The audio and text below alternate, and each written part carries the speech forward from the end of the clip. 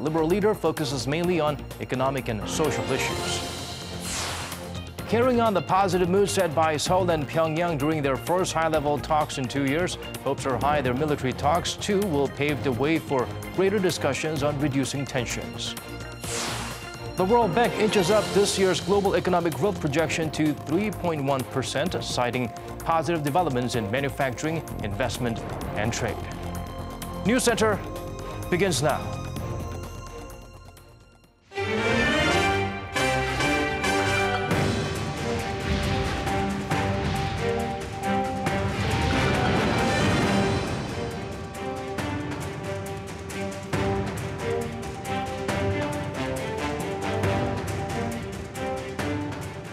It's 8 p.m. here in Korea, live from our studio in Seoul. This is Arirang News Center. Welcome to our program. I'm Daniel Che. Let's start things off with President Moon Jae-in's New Year news conference. During the session with the press, he touched on a wide range of issues. As anticipated, questions related to North Korea came flooding in. Our chief Cheongwon correspondent Moon Gun-young has this hour's top story. South Korean President Moon Jae-in's first New Year's news conference before some 200 Korean and foreign press televised live across the nation. In a speech that allows the president to outline his government's agenda and national priorities for the rest of the year, the South Korean leader spent most of his time focusing on the nation's economic and social issues. Predictably, however, when the floor was turned over for questions, it was North Korea that took center stage as the president's presser came on the heels of a rare high-level face-to-face between the two Koreas. 남북 관계 개선과 북핵 문제 해결이 필요하다면 저는 정상회담을 필요해서 어떠한 만남도 열어두고 있습니다. 그러나 회담을 위한 회담이 목표일 수는 없습니다. 정상회담을 하려면 정상회담을 할 수 있는 여건이 조성돼야 되고 또 어느 정도의 성과가 담보돼야 할 것으로 생각합니다. While describing Pyongyang's Olympic participation as very desirable and that he'll push for even more talks and cooperation with the North, Mr. Moon also made clear that his ultimate goal remains unblurred. 다시 한번 강조합니다. 한반도 비핵화는 평화를 향한 과정이자 목표입니다. 남북이 공동으로 선언한 한반도 비핵화가 결코 양보할 수 없는 우리의 기본 입장입니다. The South Korean president had advocated for greater engagement with Pyongyang to reduce tensions, but as leader, he's had to walk a delicate line between the U.S. and North Korea. But on this Wednesday, quelling concerns that the latest overtures by North Korea would drive a wedge between Seoul and Washington, South Korea's commander-in-chief made clear that his government did not differ with the U.S. over how to respond to threats posed by Pyongyang. His warning, North Korea would face stronger sanctions if provocations continued or if it failed to show sincerity in resolving its nuclear issue. Moon Gun-young, Arirang News, The Blue House. Staying with the Liberal leader's first presser for 2018, it was also an opportunity to define the direction of the Moon administration's domestic state affairs for the rest of the year as well. Hwang Ho-jun shares with us his remarks. President Moon is sticking with his pledge to pursue people-centered policies, declaring his goal for 2018 to be protecting ordinary people and improving their quality of life. 국민의 뜻과 요구를 나침반으로 삼겠습니다. 국민들께서 삶의 변화를 체감할 수 있게 하겠습니다. The president pledged to create a peaceful, just, safe, and happy society, the sum of which he calls a properly functioning nation. He said he will continue structural reforms for a fair economy and boost the number of quality jobs, primarily focusing on employment for the younger generation by making the issue a national agenda. The Liberal leader emphasized the importance of raising the minimum wage as a way of stimulating growth led by rising incomes, which guarantees quality of life for low-wage workers. He did acknowledge that raising the minimum wage might have the side effect of forcing some marginal businesses to shed employees, but asserted that in the long run, it will increase jobs and revitalize the economy. President Moon also stressed that the nation will soon see its gross national income per capita surpass $30,000 and introduce some key policies so that the people can, in fact, enjoy their economic success. These include reinforcing health insurance coverage, bringing down interest rates on loans and fees for credit cards, increasing the basic pension for the elderly, and helping with the burden of childcare by giving parents a monthly allowance of about $93 for each child under the age of 5. Also getting a lot of attention Wednesday was the issue of revising the Constitution. President Moon said the Constitution, last revised 30 years ago, is no longer up to the task of upholding the thoughts and rights of the people today. He called on the National Assembly to reach agreement soon and reiterated his determination to hold a national referendum concurrently with local elections scheduled for June. 국회의 개헌 특위의 논의가 2월 정도의 합의를 통해서 3월 정도 발의가 가능하다고 판단된다면 저는 국회 쪽의 논의를 더 지켜보면서 기다릴 생각입니다. 그러나 그것이 기대하기 어렵다고 판단되면 정부가 보다 일찍 개헌에 대한 준비를 자체적으로 또 해나가야 되지 않을까 싶습니다. Some parties have called for a vote on the Constitution to be held separate from the local elections, but the president rejected that, noting it would cost an additional $112 million. According to the latest poll, President Moon's approval rating is above 70% going into the new year. He'll be looking to keep that level of support when it comes to domestic issues as well, to prove his people-centered policies are not just empty promises. PyeongChang, Arirang News. President Moon also addressed the issue of Japan's wartime sex slavery during the event. Regardless of how the decision could affect bilateral ties, he reiterated Seoul will not be seeking renegotiation of the 2015 deal, describing it as defective, and also called on Tokyo to apologize. Kwon Jang-ho files us this report. President Moon was asked about whether he was satisfied with the follow-up measures to deal with the controversial 2015 Seoul-Tokyo Agreement on the issue of Japanese wartime sex slavery. This is how he answered. 만족할 수 있겠습니까? 이미 앞에 정부에서 양국 간의 공식적인 합의를 했던 그런 일이기 때문에 우리가 충분히 만족할 수 없다 하더라도 현실적으로 최선인 그런 방법을 찾아내야 되는 것이죠. That solution, announced on Tuesday, is to discredit the agreement, saying it is fundamentally flawed, but not seek to renegotiate or dissolve it. Seoul also said Japan needs to voluntarily offer a sincere apology to the victims, which President Moon also reiterated. It's a response that has received a mixed reaction from those in Korea, with some understanding the need to maintain ties with an important regional partner, but seeing the move as doing little for the victims themselves. A sincere apology. It's hard to define what that exactly constitutes. And the Moon administration have said they will continue listening to the victims, but when the 2015 deal was reached, there were 47 registered survivors. Now there are only 31. There's not much time to have their voices heard. Meanwhile, Tokyo's initial reaction has been strongly negative, saying Seoul must honor the deal and that an official complaint will be made. And in response to Seoul's calls for an apology, those in Japan will point to the deal as a form of official apology. But there is an argument that Tokyo has not honored the deal either, with several senior officials denying the atrocity, most notably at a hearing of women's rights issues at the UN in 2016. Tokyo must also consider the need for good relations with Korea, especially with issues such as the North Korean threat in the region. The 2015 deal was one Prime Minister Abe actively pursued, and if it were to be broken or renegotiated, it would do a great deal to his political image at home. But there are many areas where he needs to maintain relations with Seoul, so despite strong words, he is unlikely to take strong action. Snubbing Seoul's invite to PyeongChang 2018, though, remains likely. With both countries understanding the importance of their partnership, a total breakdown of the bilateral relationship is not expected. But tensions will remain, and for the victims, the comfort women issue, which the deal said had been resolved in 2015, is definitely not over. Kwon Jang-ho, Arirang News.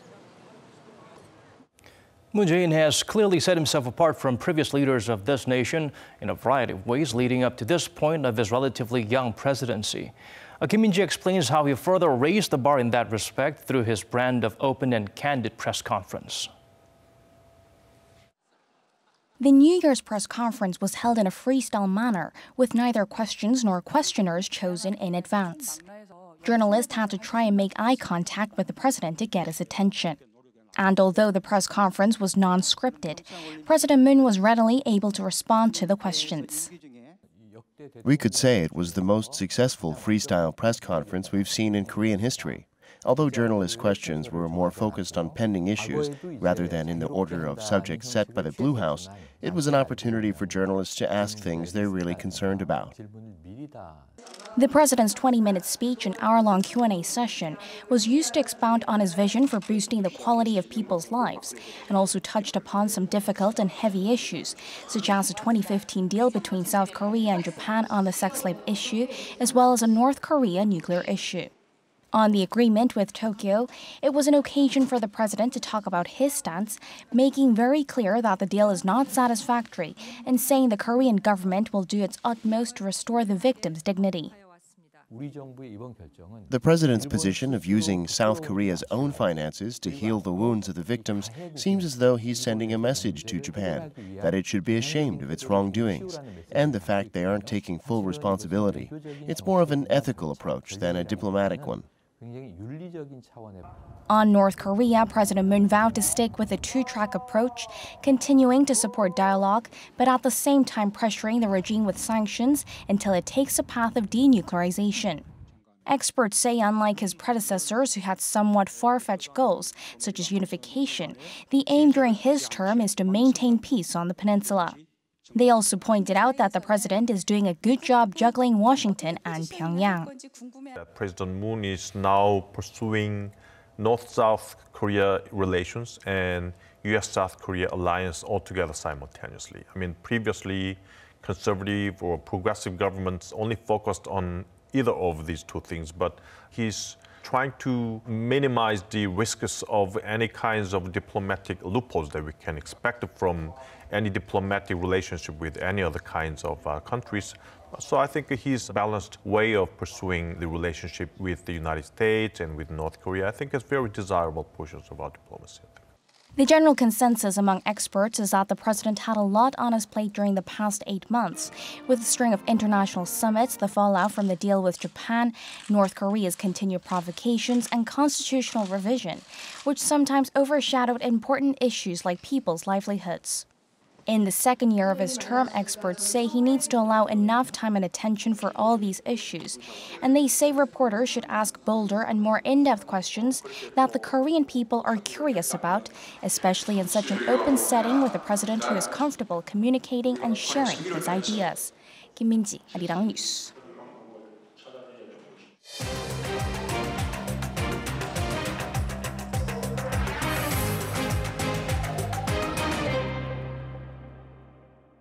Pyongyang confirming its participation in the Winter Olympics during the high-level talks signaled a thaw in inter-Korean relations. At this point, expectations of more constructive developments are very high. However, according to our Ji Myung-gil, it's going to be a long and tough process. South and North Korea have agreed to hold further high-level talks, working-level talks, and military talks in the upcoming days. But the dates have not been set. The reason why we did not fix a date for the talks is because we have the communication channel opened at Panmunjom. The dates for the upcoming talks will be set through further negotiations. The two sides will hold working-level talks in order to have a North Korean delegation conduct an on-site survey of the Olympic facilities in PyeongChang prior to the arrival of the athletes. The exact dates of such visit will be fixed through exchanging documents. But Tuesday's talks weren't completely harmonious as North Korea's chief negotiator Lee Sun-kwon expressed strong discontent over South Korean claims to the media that denuclearization could be part of upcoming South-North military talks.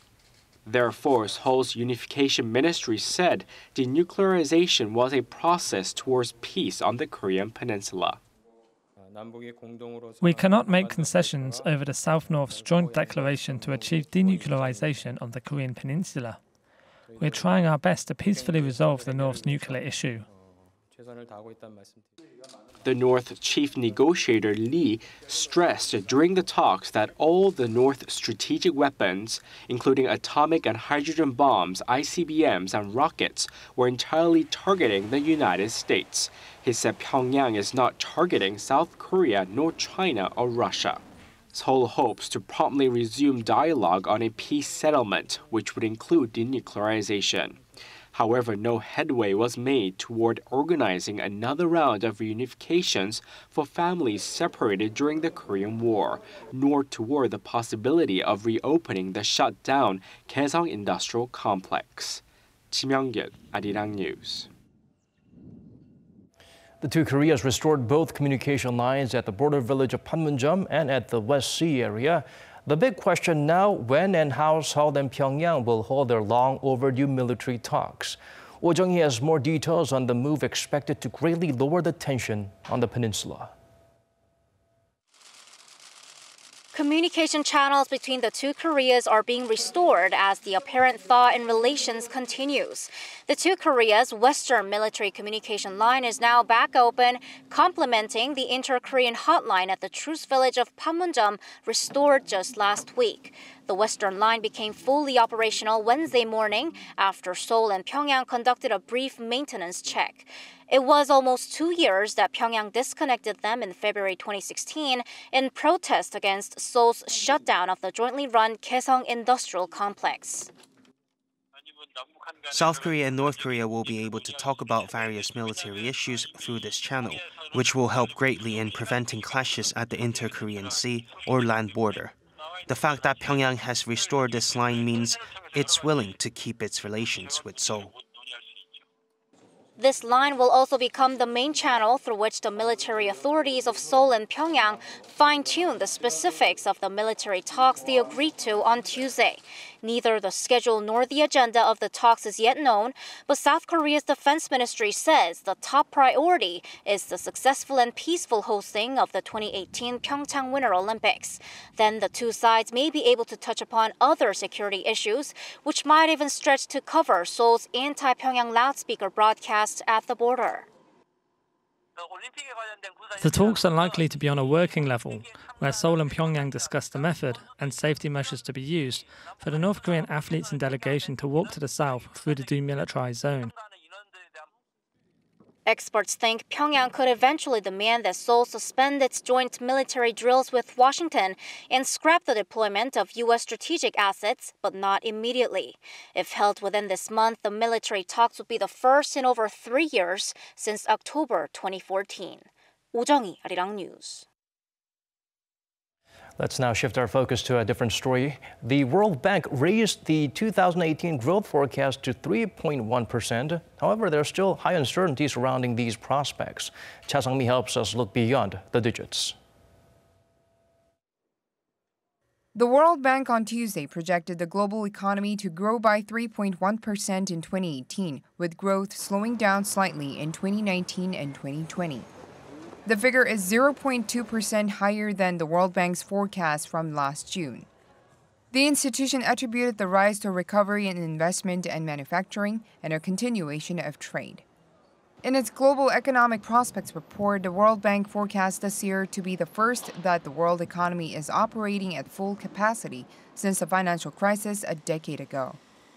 The report wrote that the major economies, the United States, Eurozone, and Japan, are expected to see moderate growth of around 2.2% this year as central banks gradually remove their post-crisis stimulus measures. Growth in the emerging and developing economies will rise to 4.5% in 2018 with strong commodity exports. The institution said uncertainty around global growth prospects still remains high, despite the possibility of stronger than expected growth in large economies. The institution advised advanced economies to continue to reinforce financial regulations and supervision, and emerging and developing economies to strengthen policy frameworks to ensure financial stability. As for Korea, experts say its economic outlook isn't as bright as that of other nations. Experts predict Korea's economy to grow by 2.8% this year, a bit lower than the projected global economic growth average and down from last year's growth rate. The reasons are domestic. such as an increase in corporate income tax, excessive pay rises, and commercial law amendments. The World Bank publishes economic prospects reports every January and June. 차상미, Arirang News. IT, peace, and, of course, culture. In tune with the central theme of the 2018 PyeongChang Winter Games, a special set of commemorative items are unveiled. Jong-un shows us how the organizing committee and many other dedicated individuals are putting the final touches to add to the festive mood. The organizers of the PyeongChang 2018 Winter Olympic Games have showcased a new set of commemorative coins and banknotes to the public for the first time in Seoul on Wednesday.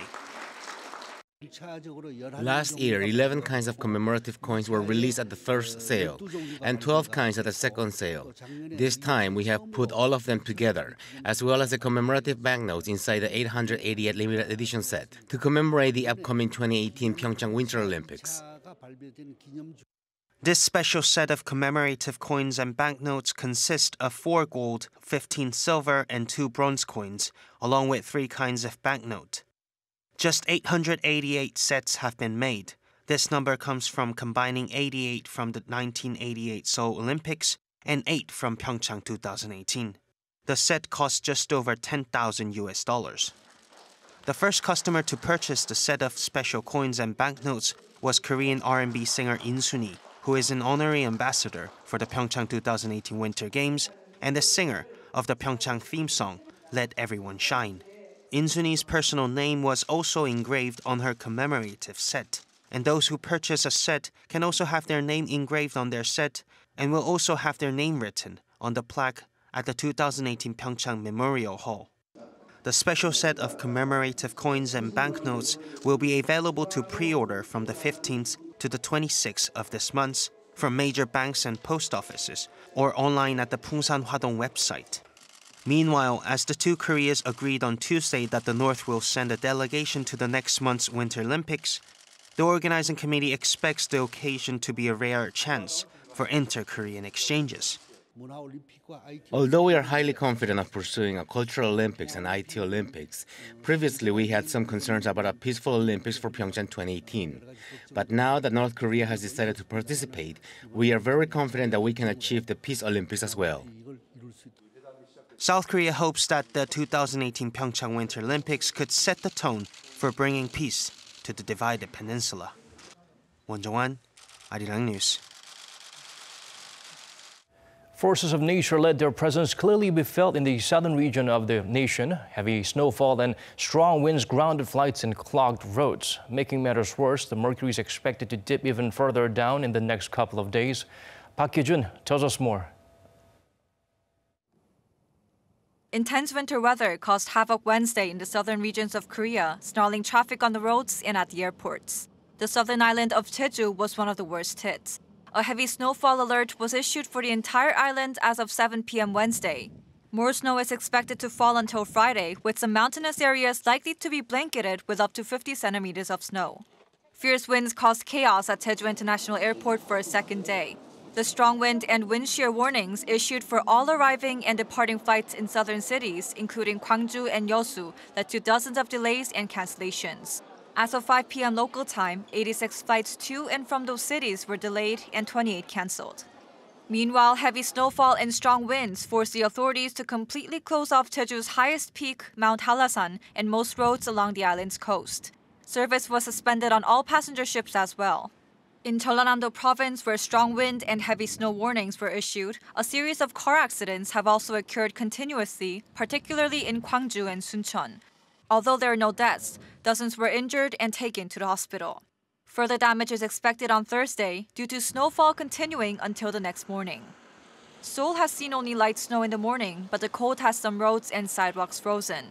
Temperatures are forecast to drop even more on Thursday, likely making for the coldest day so far this season. Park Hee-jun, Arirang News.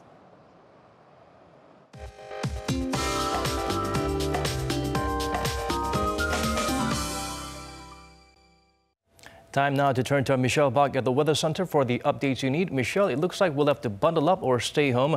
More and more regions are under cold wave alerts. That's right, Daniel. Now, currently, 경기도, 강원도, 충청북도, and 경상북도 provinces have been issued with cold wave warnings, leaving the remaining southern regions with advisories. In short, practically the whole country is under a cold wave alert. Chungcheongnam-do and Jeollado provinces, in addition, have been heavy snow warnings in place. Until Friday, Jeollado provinces are expected to get more than 15 centimeters of snow, while mountainous regions over in Jeju and Dokdo Island will get up to 50 centimeters of snowfall. Looking at tomorrow's readings, Seoul will wake up to minus 13 degrees Celsius, while Daegu and Busan are looking colder than usual at minus 9 and minus 6 degrees respectively. Even into today, Seoul will barely reach up to minus 8 degrees, while Gwangju and Busan heading up to minus 2 and 1 degrees. This cold spell will weaken over the weekend, leading us right into milder conditions by next week. I'll leave you with the weather conditions around the world.